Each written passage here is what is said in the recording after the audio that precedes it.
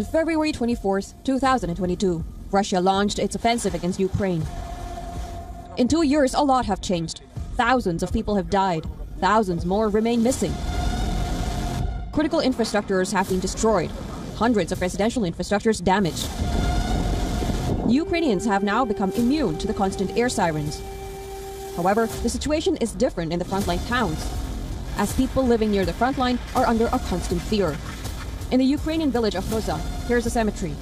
Among the many laid to rest, there are 59 people who were killed in October in a single rocket strike.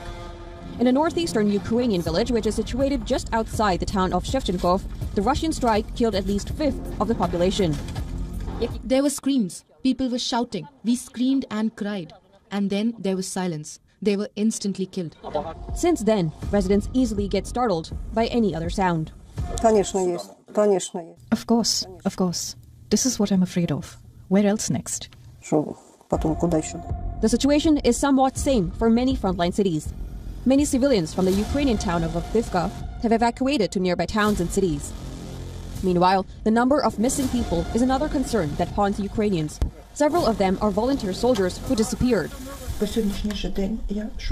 To this day, I am looking for my son. I still believe there's a 1% chance that he is alive.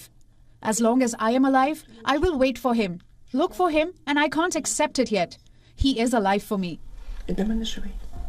Thousands of Ukrainians are desperately seeking news of their loved ones. According to Ukraine's national police, more than 30,000 people have been reported missing since the war started. Police also says that more than 18,000 DNA samples of relatives of servicemen and civilians have been collected. Authorities have asked the relatives to submit their loved ones' photos if the relatives believe they have seen photos of their loved ones on Russian social media sites. Last year, authorities have processed around 200 cases for families of military personnel.